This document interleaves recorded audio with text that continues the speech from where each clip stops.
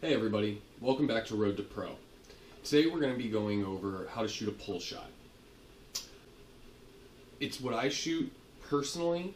I've shot a rollover in tournament, but the pull shot's what I always kind of go back to and is my home.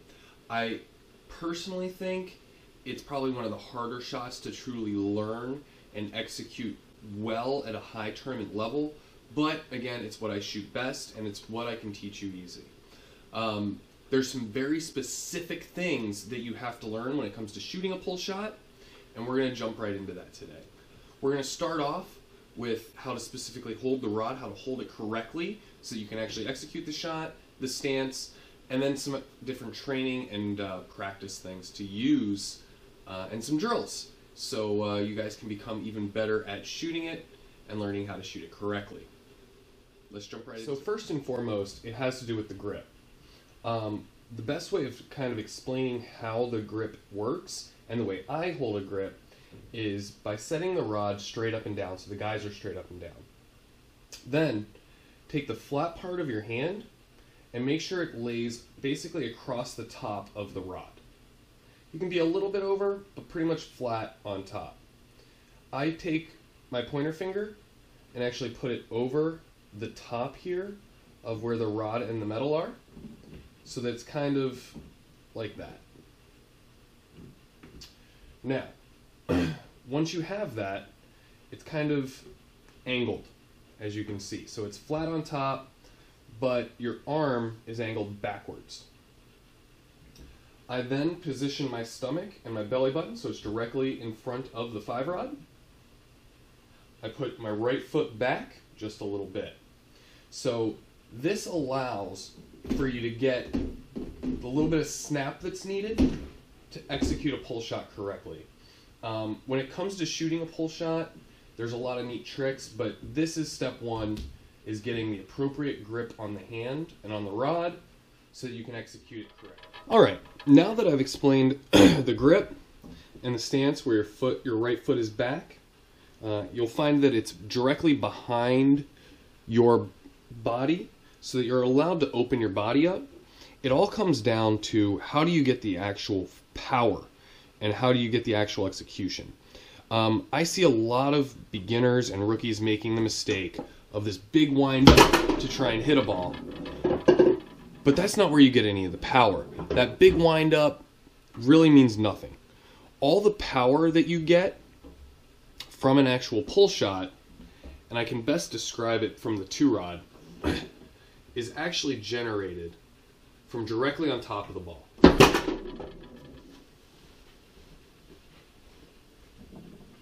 Okay, so when I'm talking about right above the ball, and you can see it from that angle, is that you don't even need to wind up at all to hit the ball. All the power comes from right there. If you can learn to hit it from right there, you can literally generate all the power and the speed that you need to hit the ball correctly. Now I know that really almost makes no sense. Why would you want no wind up on a ball? You feel like you get more power when you do all this big heavy backswing. Well, there's a couple things to it that do make sense. One, when you make a big up backswing, it gives a tell. It allows great players to see where you're hitting the ball. It allows them to jump in front and beat you to the hole because there's all that extra motion. Two, you really don't get the right amount of power. There's a friction that comes from when the ball's a little bit behind the rod and it's being squeezed out. When you get that kind of like pressure, it pops out for you and is going to actually put more torque on the ball and you're going to hit it much, much harder. So now that you have your hand in the right position, your body in the right position, the basic mechanics. So you're going to want your elbow down. You're going to pull the ball very quickly, and at the last second jump behind it, hit it, and cut back to the wall. Now, there's a lot of people that'll probably disagree with me on how to shoot a pull shot. There's a million ways to shoot a pull shot correctly. This is my way of doing it. The reason you cut back on the ball and you go back towards the wall is so that it straightens out. So when you're pulling the ball, inertia is going to keep everything coming this direction. That's why when you shoot most shots, you see that they slant towards this way, like across the table when you're doing a pull shot. When you cut back across the ball, when you're hitting it, it straightens it back out and does what's called a 7-stroke or, you know, a tuck, something along those lines. It allows for you to hit really small holes and cut in. So, it wasn't even a hole there, but you get the idea. Now when it's done, it should kind of look like that. You get to go back to the wall after you hit it. That's the premise. You're going to need to be able to shoot all 3 holes. You have to be able to go straight, middle, and long. I personally think that you have to have a really good tuck 2-hole. And it, to me, is a much jerkier, harder back cut, or cut back, than the long. The long is a much deeper stroke, but it still cuts back heavy. Now, a lot of people I've seen do a straight wrong. What they do is when they come down on the ball, they still try and cut back. They end up hitting the wall. The correct way to shoot a straight is actually going the opposite direction. You want to end up on this wall for the most part. It does 2 things. First and foremost, this motion here makes people think you're pulling the ball. Then, when you actually do hit the ball and keep going, people have a tendency to go with the rod. You'll see it a lot of times when people are tic-tacking a ball back and forth, when they're going back and forth, they follow the ball. It's the same concept. People have it trained in their minds to truly follow the ball wherever it goes. And if you make that kind of motion, they tend to jump with it. Now, varying up the speed can really throw people off. They'll start diving out there, especially if you have a good long. I think it's really important for repetition. Shooting a pull shot takes lots and lots of practice, lots and lots of repetition, something that you're really going to have to ingrain in yourself. One great way of practicing it is by pulling it slow, hitting it, cutting back, until you can learn to keep doing it faster and faster and faster and faster. I over-dramatize it when I shoot slow. When it's quick, my motion's a lot easier because I've been doing it for so long.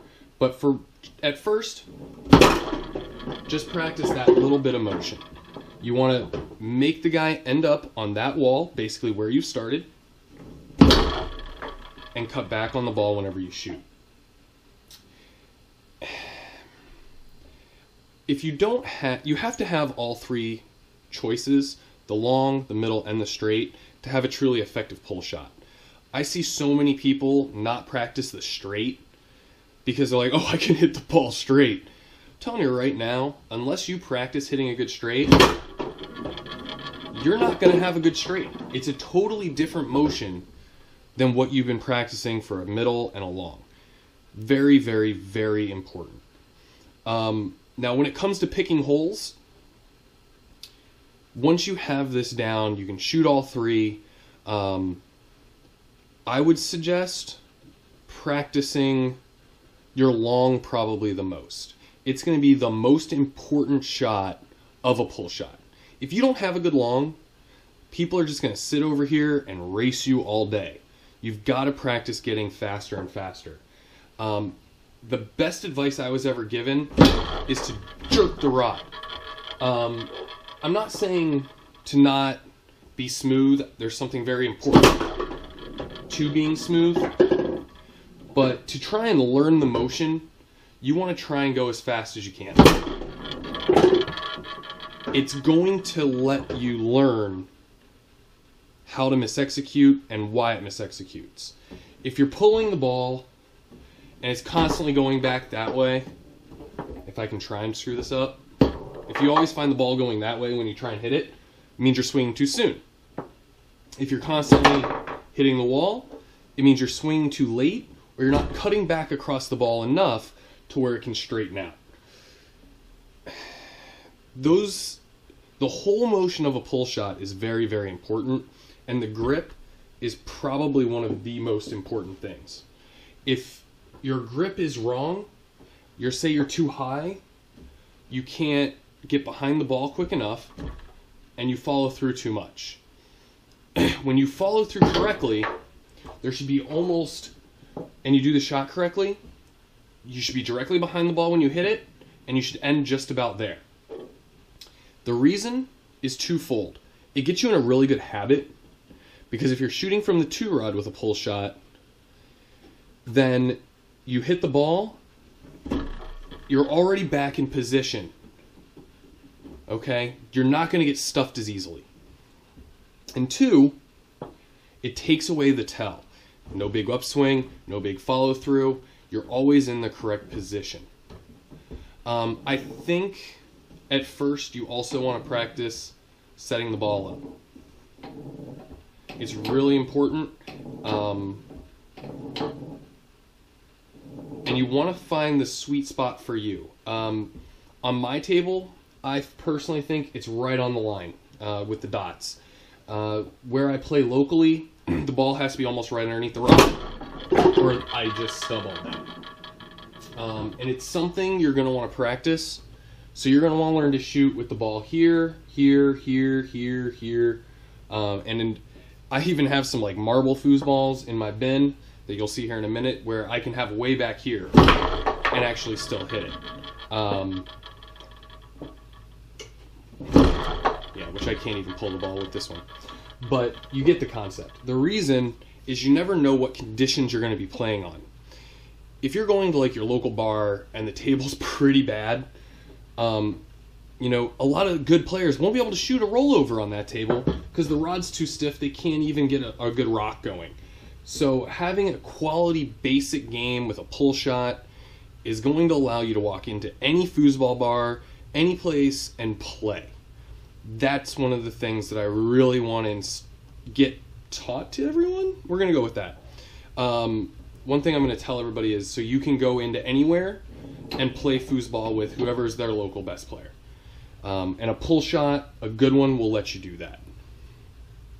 Now let's talk about a few drills to practice this correctly. And for this, I'm going to bring out my good friend, this giant box of foosballs. Currently, we have exactly 95 balls in this bin. And as you can see, I literally have a ton of different colors, different shapes. I have 2 different marble balls. I mean, how many different types can we even find in here? Tons. The reason is twofold. One, I've been playing so long that I've collected foosballs from every generation that they've had, and I don't see any reason to throw foosballs away.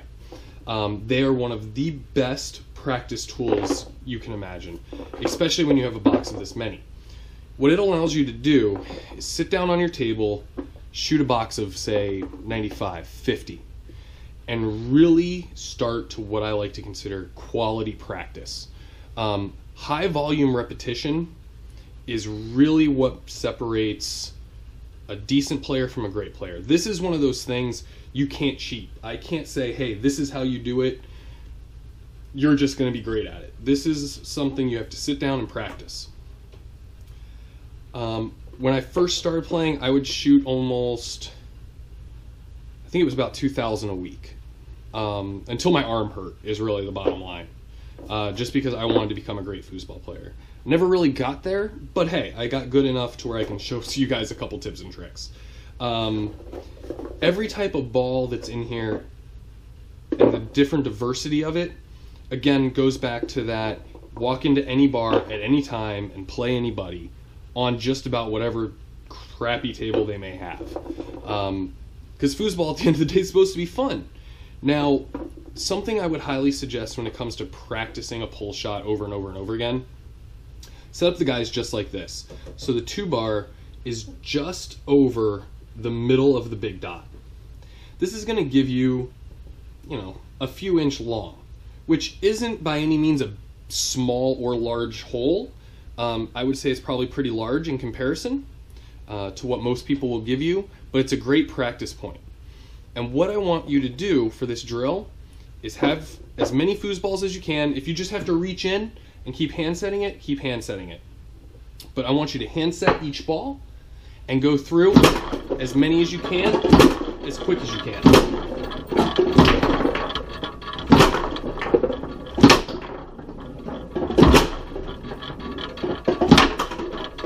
The reason for that, and the reason I preach it, is because the quicker you can hand set it and just keep going through them, the quicker you're going to be able to learn. I once had a basketball coach that said, if you can learn to do something 55 times in a row, you've mastered it, and you can do it whenever you want, however you want. Now, I don't know if that's true or false, but at the end of the day, it made a very solid point. And it was repetition and practice will get you to where you need to be. And doing that with whatever crappy balls you can get your hand on, and going through a ton of repetition is what's going to set you apart from just being a beginner or a rookie that only plays with one great ball. I'm not saying don't get a new ball. I've got those right here.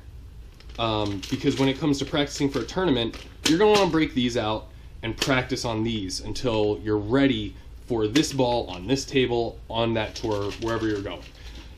You're still going to have what I like to call tournament table issues. No two tables feel the same. I mean, you can go to any bar, play on 5 different tables. Every table feels totally different to me every single time. The surfaces feel different. The balls are different. The men, the rods, the bearings, it doesn't matter. You want to be able to be proficient on whatever you're given so that you can play regardless, you know? And I think those are going to be very helpful things for you. After you've done that a bunch of times, you've gone through the box and you're like, all right, I've got a pretty decent pull shot now. Well, what I've taught you to do is called quick shoot. You shoot really fast after the ball's being set. After a while, you're going to want to let the ball sit there. 10, 15. Even actually practice sitting for 20, 25 seconds, because otherwise you're going to misexecute. Because your body gets so used to the quick pull shot, it's not used to sitting there, relaxed, so that you can then snap one off. When you get to a real high level, you're going to find that people that are really good and pros are just going to sit there and wait, and wait, and wait, and then snap one off. I've never been known for that. I'm not going to lie. Never been known to sit there and drive people crazy. But the purpose of it is so that you can. So your body gets used to sitting on that ball for 10, 15, 20, 25 seconds, and then exploding to the hole. Bang! That's what you want to be able to do in the long run. There's some other tricks when it comes to on the 2, but I really am just going to focus on the 3-rod today. I think that if you practice that enough and really work on that enough, you'll find all the bits and pieces. And you're going to want to do this going long, going short, going straight. You're going to want to shoot boxes and boxes, so to speak, of each hole. If I was to practice a middle, I would set this guy where there's about that much of the ball, this guy just about little over middle, and angle them in and so this guy would be angled back, this guy would be angled forward. The reason for that is it makes the middle even harder to hit. Not many people are going to give you that kind of defense, but it gives you the concept of practicing for that tuck middle. So you practice shooting at it over and over and over again so you don't miss it.